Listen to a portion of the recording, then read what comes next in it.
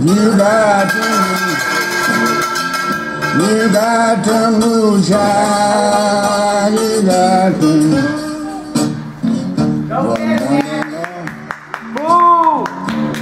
Yeah. You You're a disgrace, backyard. No disgrace. That's that moonshine.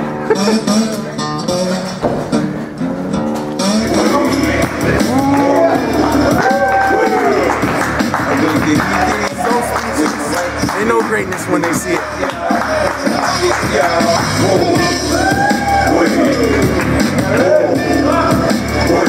I'm not telling you to shoot somebody, but if somebody try to shoot, no ways down. Little nigga just do it.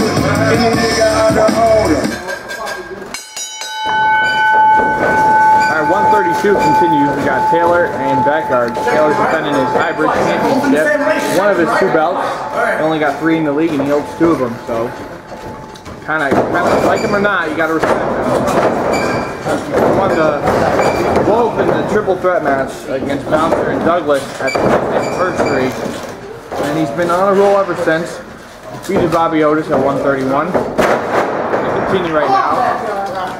Becker's a former hybrid champion himself. Love to win that championship back. Interestingly enough, Otis and Colonel Biscuit's out here. Usually they're always out here for Backyard. Maybe they didn't think this match was important enough. I mean, Otis is going to have a contendership match later. He's got to prepare, so I get that. Taylor had a lot of not so nice words to say about Aaron and CJ Price, his triple threat opponents at Season's Beating. So Aaron and CJ are not the type. I don't know what type of Aaron is anymore, but CJ is not the type of person to take an insult laying down. I expect repercussions from them. I don't know what to expect from Douglas, though. That guy, he's fucking insane. I like to call him Space Cadet. That match with Taylor and Bouncer changed him, and did some permanent damage, I think. For sure, that's for sure. Irish whip by Taylor made. Nice split right across the face. Backer goes down. Go backyard. No cover. Bagger fights out of it, and he switches over into his own cover. Bagger does have a lot of mat wrestling experience. He's won 8 championships in his day. 2-time heavyweight, 2-time Supreme, 2-time tag team, hybrid, and he won the short-lived Tough Man Championship as well in 2005. So he could actually become the first ever Grand Slam champion. Nice elbow by Backyard. It's just amazing the rise and falls of people you've seen WWE. Just 2.5 years ago, or actually 2 years ago, Backyard was a heavyweight champion. He was a 2-time heavyweight champion. Now he is the property of Bobby Otis, and he does his dirty work. It's just, that's one of the deepest falls I've seen. Nice sleeper hold. Backyard's also been with WMWA on the card since the very first show. Backyard's doing some dirty stuff right there. Choking him out.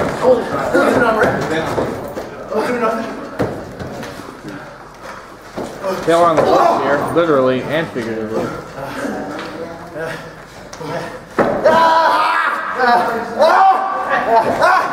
He's on the ropes! He's on the ropes! He's on the ropes! Ref is trying to plead with Backyard.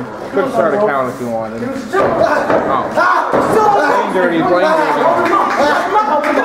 Kind of got to expect that from both these guys.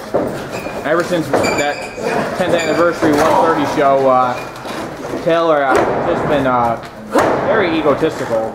I mean, hard to blame him. Sidewalk slam by Backyard. Very impressive on the big man Taylor. You say Aaron? Backyard's making sure his straps are all set.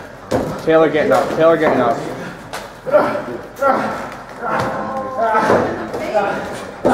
Uh-oh. Sleeper hold. Might try to drop him here.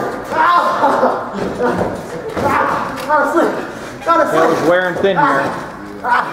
This day. Smart. Hit him right into the turnbuckle. Damn. I've been teammates with both these guys. Backyard and I were part of the Southside Players for 7 years. Nice DDT. Taylor was in my stable, the Resurgence in 2013. Oh, on the rope, on the rope. That's the that's the knowledge, the savvy, ring savvy of that. He knows where the ropes are at all times. He knows where he is in the ring at all times. That's just something you can't teach. You have to be out there, and you just have to learn it. You have to learn as you go. We're at 132 show here, folks, and I think that Backyard has been wrestling with us since the very first show. It's amazing he can still even do it. You know, I can't wrestle anymore, not like I used to. And see Backyard go out here fighting for titles and doing a damn good job. Pretty impressive. Backyard did a great job at the 10th anniversary. He was in the Legacy Battle Royal. It came down to him and Olin. He almost earned himself a title contract anytime he wanted. But his longtime rival, Brian Olin, got the better of him.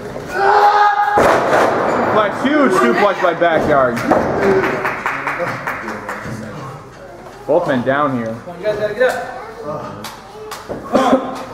Ref starting to count. 2. Come on, guys. Double count out would work in the favor of Taylor because he received his belt. It's one of 2 belts.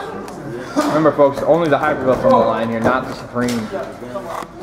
Taylor's next Supreme title match is at Season's Beating. Uh-oh, might be going for that choke slam. Uh-oh, he's trying to fight it, he's trying to fight it. Got him up for that F5. Oh, there goes Backyard. Aaron! It's Crazy Aaron! What are you doing, man? You can't get in the ring, man. You can't get in the ring. Uh-oh, uh-oh. CJ's in the ring, CJ's in the ring! Oh! Taylor's down. That was a con job if I've ever seen one. Well, you guys gotta get up. Bubble Wrap Aaron came out here and distracted the ref. CJ hit Taylor with the elbow right in the face, right in the jaw. Backyard's coming. Backyard's coming. Spear! New recover. And we got a new hybrid champion, folks. Backyard wins his 9th championship all time in WWE leader right there. Nobody's got as many title runs as Backyard. There's his 9th. 2nd hybrid. Woo! Gotta imagine Bobby Evans would be pretty proud of that. Impressive. Taylor does still have his Supreme Championship, but he is not going to be thrilled. He's going to be looking for some revenge on Aaron and CJ after.